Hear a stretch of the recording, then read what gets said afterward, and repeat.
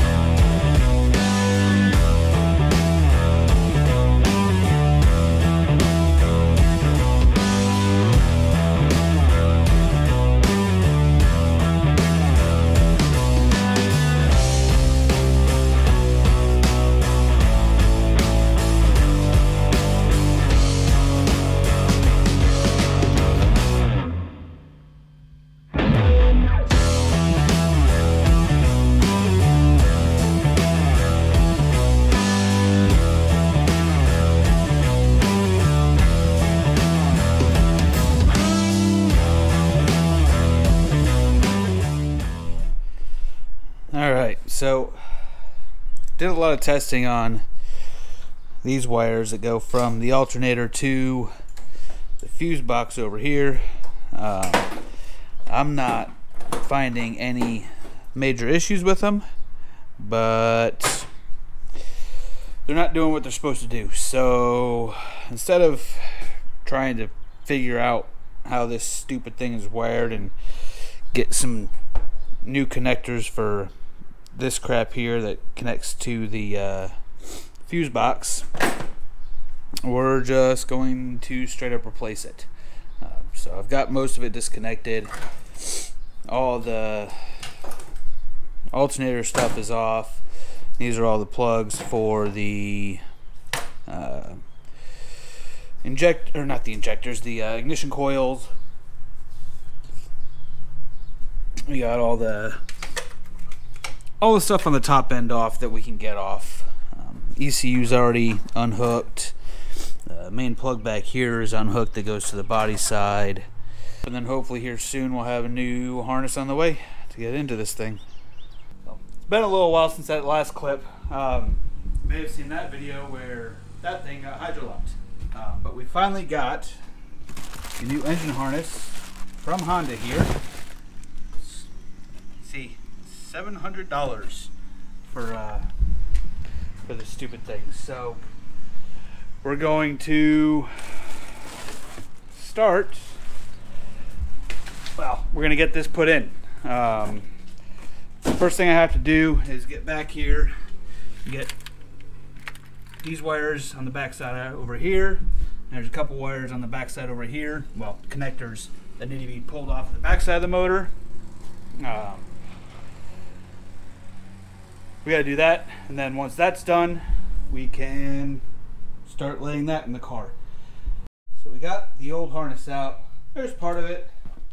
There's another part of it. And another part of it is still attached to the intake manifold back here. And you have to take the intake manifold off, at least as far as I could tell, because right down in here is a starter. And I could not find a good way of getting to the starter stuff without pulling the intake manifold off, which isn't very hard. It's only 5 bolts. They're just, one of them's a real pain to get to. I lied, 6 bolts. 5 holding the intake manifold in, and then 1 holding a bracket on the bottom. Alright, so we've got the whole harness in. We got the airbox in. We got the jumper on the battery because, well, it was drained after 3 months of sitting out of the car and however long before that. So let's find out what's going to happen here.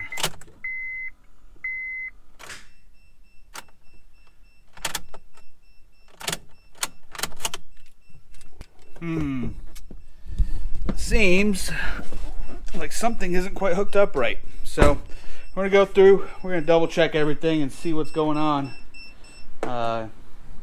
Honestly, it should be starting right now. So, yeah, now the fun begins. So, took the wife's car and jumped this one because the battery was just straight up dead. Is that loose? No, it's just that. And the alternator, for some reason, is still not charging the battery. Figured out what the problem is, and I wasted a whole bunch of money trying to fix this stupid thing. The engine harness wasn't the problem. It is the alternator. Obviously I don't have the hood up right now, but the alternator has to be a factory Honda alternator. Something with the voltage regulator that,